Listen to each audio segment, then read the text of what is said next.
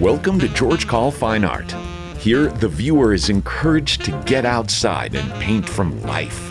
George's job is to provide the tools to solve the many technical challenges faced in rendering landscape paintings. View the library of landscape paintings offered and become a subscriber. You can also purchase tutorial videos, plus original tutorial and studio paintings. Thank you. And if you like what you see, click the subscribe button and join in on the fun.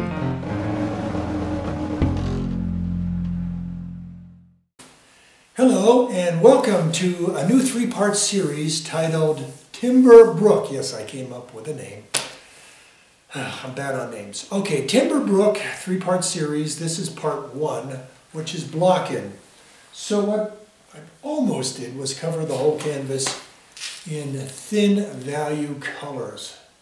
So I go through that step by step, showing you my mixtures and brushes I use, and kind of show you some of the ins and outs of composition.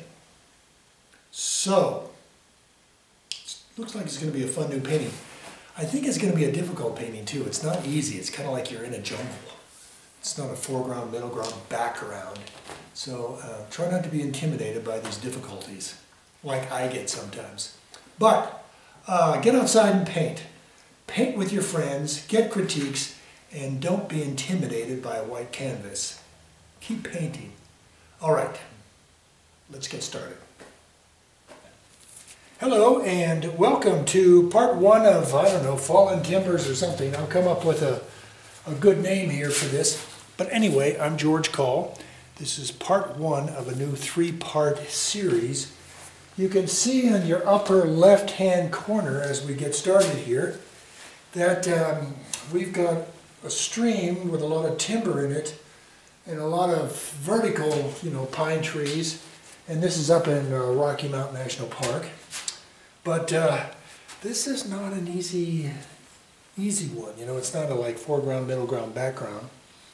This is kind of like almost jungle, where everything's right up close to you. So, where do you get started in something like this? And what I try not to do is get intimidated by these things. And it's just like when you have a heavy schedule during your day, you go, what am I, how am I going to get all this done? And if you look at it like that, it's going to be on your mind and heavy and you'll be anxious. But what I do is do the first things first, and then what occurs next is the next thing to do. So the thing I want to do is just find a brush here. Okay. I'm working on a 12 by 16, by the way, a little bit bigger than I normally do for a video, but I'm a little crazy to do this. But so I'm going to mix some ultra blue and yellow ochre. Throw some Naples in there also. Just a kind of a gnarly gray-green, I guess. I don't know. And what I see is that the stream goes back to a vanishing point, and I'm going to make that a little to the right of upper center. And I'm going to build from there. So up there's a little horizontal, and then some darks here, and there's going to be light in between these two lines here. And from there things kind of descend down to a big dark. There's like a dark right here, big dark, and there's another dark coming about mid-painting right here. And then over here is the big dark. I think he needs to go over here a little bit more. Everything has to be moved over to the right a little bit.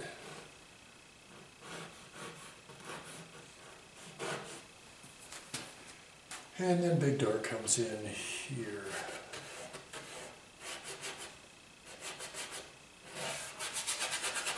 With some big verticals there. So, that works. Just trying to map out my canvas here a little bit. So if I start here and start doing really fine drawings of to where everything should be, it may be in the wrong place. I find it easier for me and I want to encourage you to at least think this way, to try to figure out where the big shapes are going to be. And then stand back and see if all that works. So it looks like there's a whole bunch of darks that are in this area. Coming away from that vanishing point. There's a bank here. And then down here, there's a dark in here. I'm going to see, I get back a lot because I want to try to judge these shapes to see if they're in the right place. So let me do a little fine tuning here, because I see a shadow right here. I see a bigger shadow right in this area. I better get some Gamsol in my brush. Just putting it on. This is a time for thin paints, not thick paints. Okay. Checking my camera to make sure everything's working right. And now I'm going to, they're kind of like groupings of darks, I think, in here.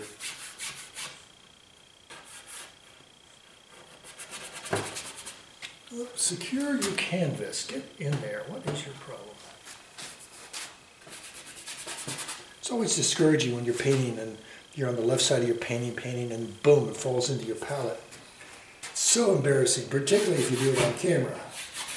That's why they invented editing. Okay.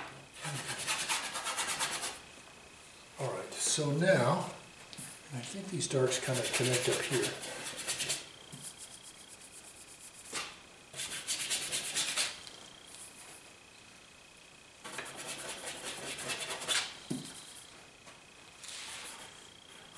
Okay, let's work on these dark patterns on the right. So the darker darks are a little bit above and below.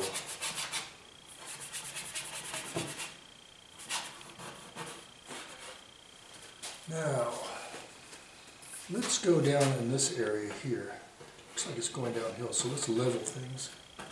We can go this way, level them out, so the viewer isn't kind of turning right when they look at it. These look okay. I made this a little low on the left, so let me just get my Gamsol on a rag and move it up just a little bit.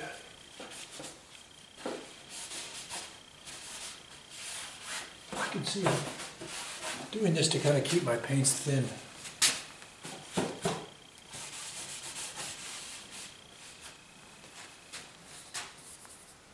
All right, so now we have really interesting darks on the bottom. So let's go with some blue, Viridian, transparent oxide red, or burnt sienna, something dark and brown. And I think what we want to do is draw some logs on the bottom here. So some of them, just try to figure out where the dark side of this stuff is. I guess we have a shadow that goes out even farther over in here. So we want to have this go to maybe in here, and another one right next to it, and then another big honker, like right here, that goes back into this neighborhood.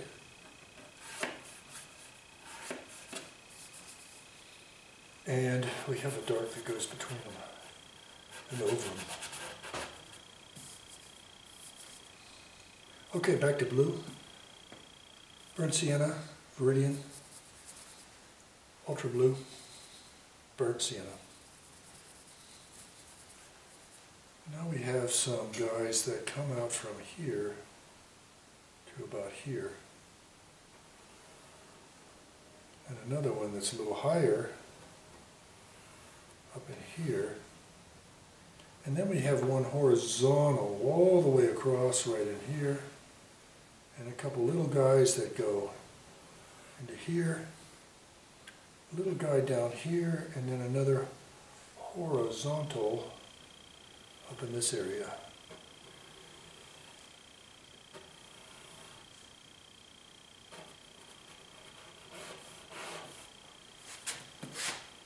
And I think I need a dark between these guys up here. And I need a dark underneath. This guy needs to be, I have a log here, big dark here, and I need a dark on this side. Oh, my goodness. This is taxing. All right, so what do we do next? So let's move and really define these canopies with a darker value. So I'm switching off my, I was using the number 4 rosemary 2025, kind of a stiff old thing. You can see it's all worn out and almost turned into a filbert. It was a flat at one time. All right, so I'm going to get something that's a little stiff, another 2025, but this is a number 6. It's got some volume to it. And I'm going to mix some paint up. So let's go back to blue, blue, blue, Viridian.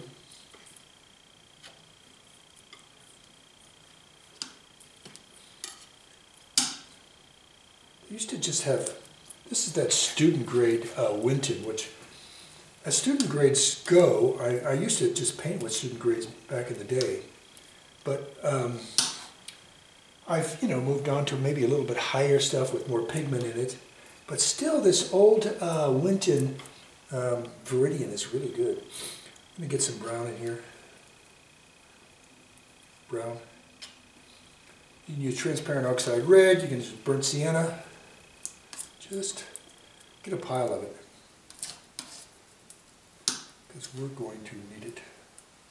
Remember, we want to go in thin in part 1. Thin paints, so they don't have to be gooping on there. No gooping. Okay. Okay, I'm getting a little bit of Gamsol in this thing. Number 6 because it was stiff. It hasn't been used since last Thursday.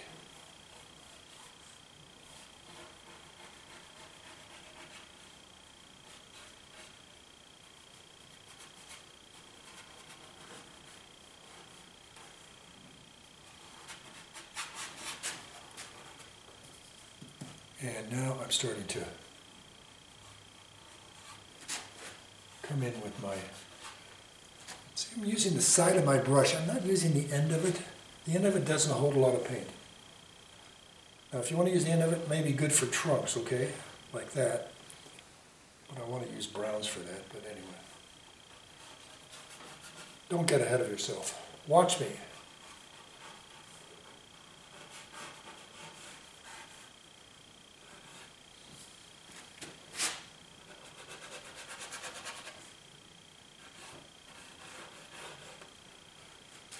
And you can see the value is really making a big difference coming in with a darker value.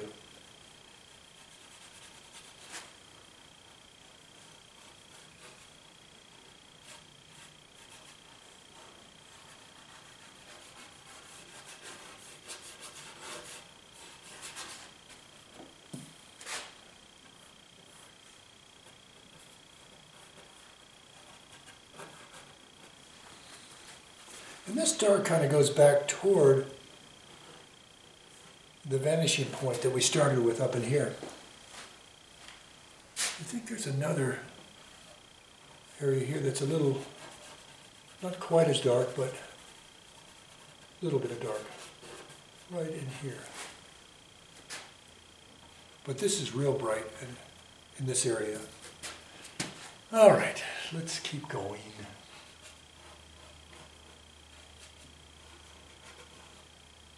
And over here is a pretty nice stand of dark trees.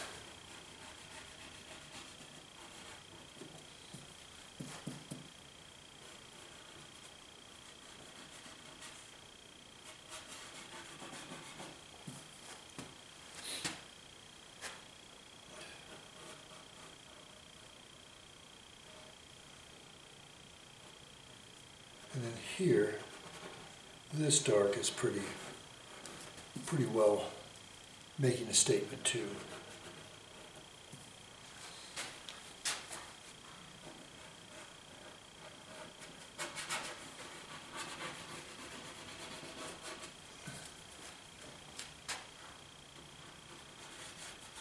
They all pretty much connect back there, it seems like to me.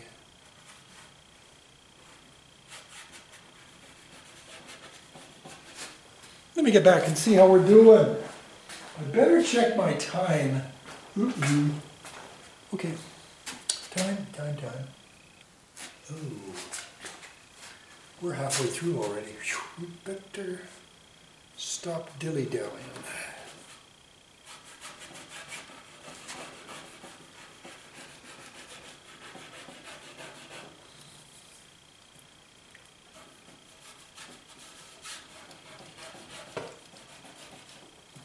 Now, I'm not a slave to the reference. If there's something in the reference I don't want, or I want more of, I do it.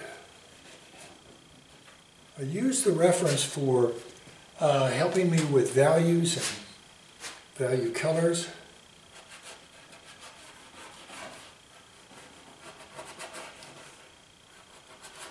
I think there's a bank in here with some darks here and a little log here.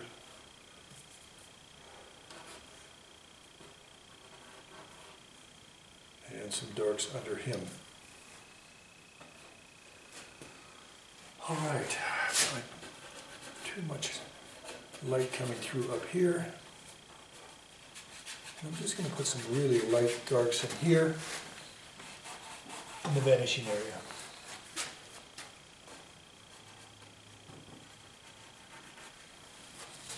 Wow, it's a lot of hunkin' darks in this thing. Jeez. At this point, he's saying, did he choose the right reference? I hope so. We'll make that judgment on part 3. Don't be too hard on yourself. Okay, and there's going to be kind of a pine tree and light right in here somewhere. But we will put some darks under him. What I think one of the assignments I want to give myself, it's not so much a challenge, but I need to tell more of the story of what's going on in the darks. I mean, there's a lot of darks here. And I'm just going to smash some of the darks. And if there's a big pile of it, I'll pick it up.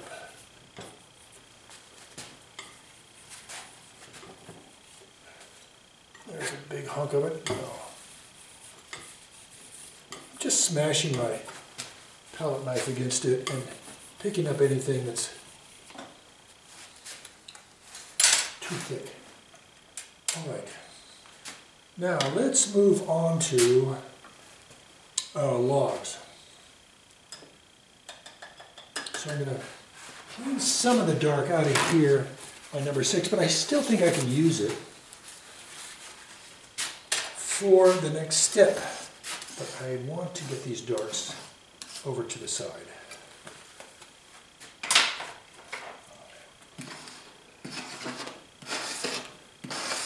So one thing I know that's going to be difficult to get to are the subtle trees in here. And I hope you do that for your homework. I'll try to show you how to do these vertical pine trees in the next few minutes, which is 12 minutes and 18 seconds. Whew. Okay, so let's make a mixture. So it has something to do with yellow ochre. So that means white. You know, I could probably use maples and yellow ochre.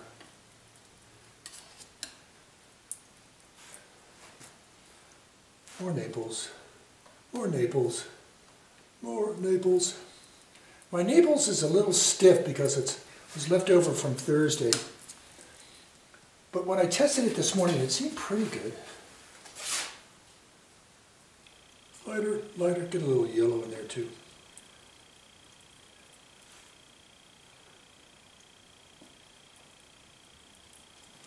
I'm using lemon yellow.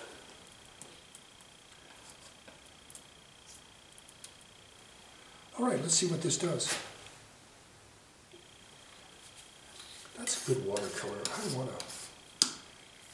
a trunk color. So let's go with brown, white. I think this is burnt sienna. Cad yellow medium.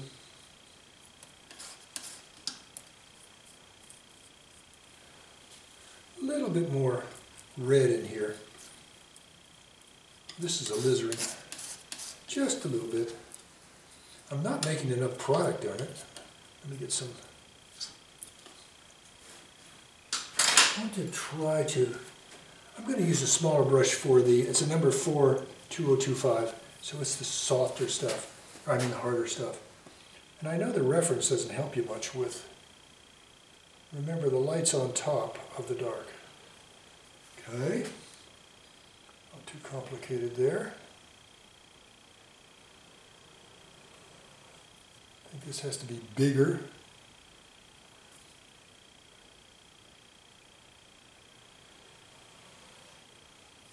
Seems that it's got a hump in it. It's not good to have a hump. Another guy there. I missed some of these guys coming off of here. Didn't put a dark underneath it. Put this at a slightly different angle than the one above it. Because that's what nature is telling us to do. Well, that was a missed shot. Come on. There we go. And here we go. Right in here. I just turn the brush over. And again, I'm not using the end so much as I'm getting the paint off the side of this brush. And I need to maybe get this way. These are bigger guys here. Logs. And this is a fat boy right here. Right here. And he goes through here into here somehow. Got a crooked log. Come on now. Whew. Okay, logs are in. Let's go to water. So I made this Naples color here. Naples. I'm going to add a little Viridian to it. Viridian.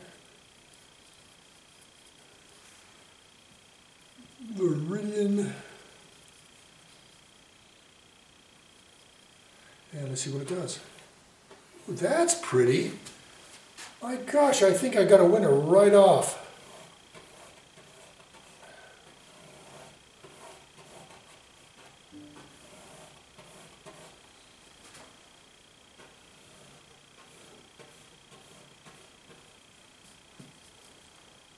Oh, too much goop. Got a lot of goop, put it in here.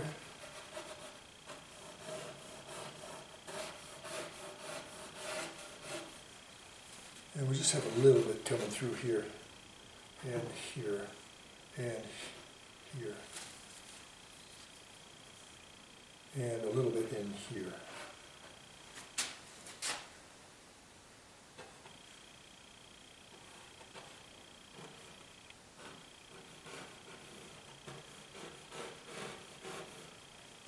Oh, wrong color. Let's get a little bit back in here. A little bit. All right. I want to work on top of it, so keep her thin.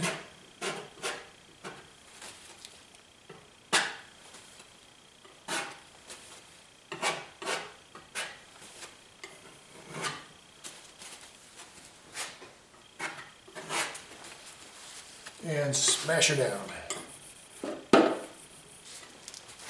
Not bad.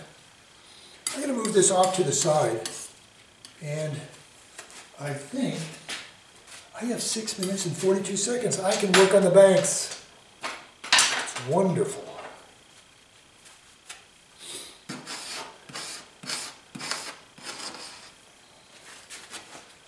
So I think it has something to do with permanent green or some sort of a light green. So let's see what I got in the way of light green. I'm going to use emerald. It's nice and pretty when you want a nice green. If that doesn't work, I'm going to use permanent green, which is a great standby for all kinds of light greens, bright greens.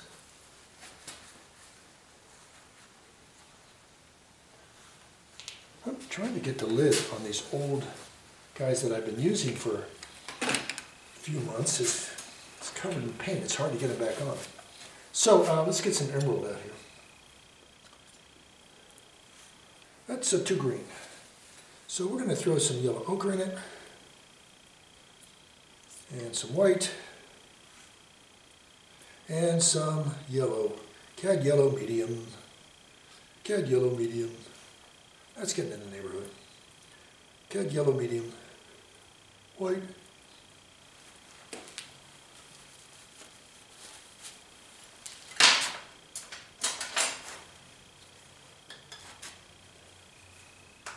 And I am going to go back to something I haven't used today, and that is a 279.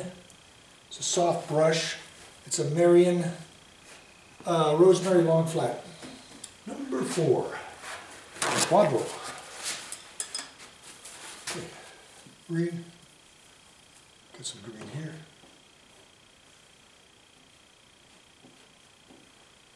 Green.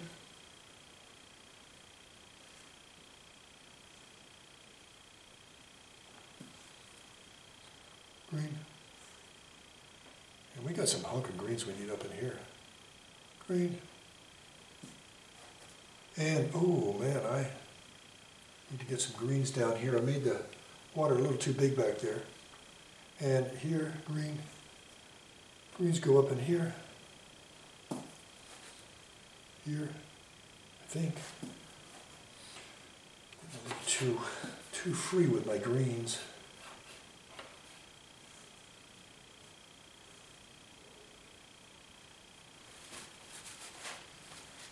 And I'm going to add some of this dark color to this green, add some Viridian, whatever this dark was we used before, a little bit of yellow ochre,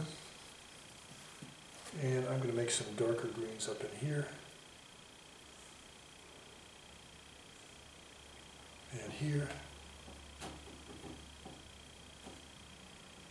here.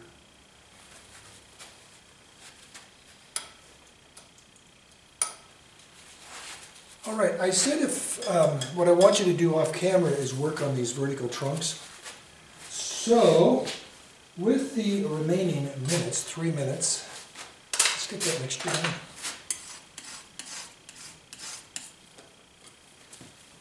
So let's go with some yellow ochre. Throw some dark in there. And some burnt sienna. A little bit of light now.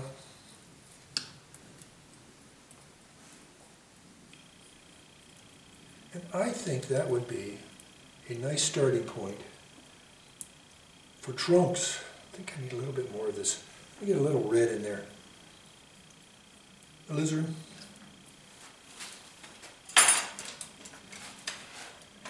And with trying to find the perfect brush. And this is a number 4 279, so it's a soft brush. Marion Long Flat. Rosemary, I mean. And to loosen it up a little bit, I had to put some Gamsol because it was a little stiff, this brush. And I need a few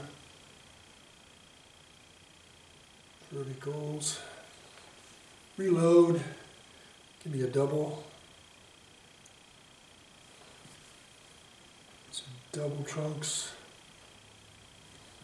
Give me some more of this right next to it with just a little bit of variation in there. And now over here we need some big guys coming through. Come on, where is it? It's my shadow. So let's bring him up through here.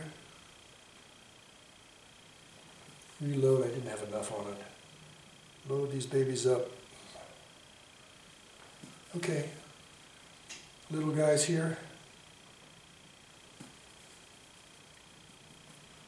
And let's go to a smaller brush now for the background trees.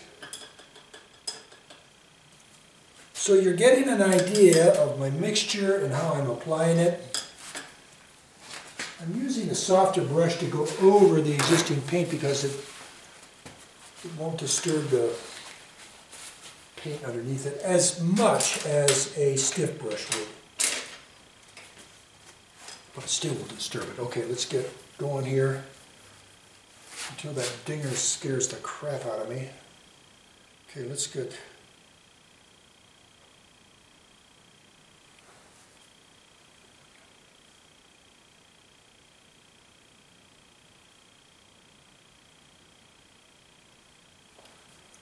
And I think we need one right up in here.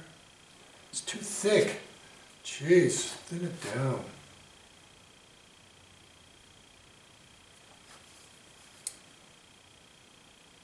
Slow, there we go. Slow it down. Get a little Gamsol in there. Oh, there's that darn thing. Okay, that brings us to the end of our session, so you got an idea of what to do for homework. And can't wait to get into part 2 with you. All right.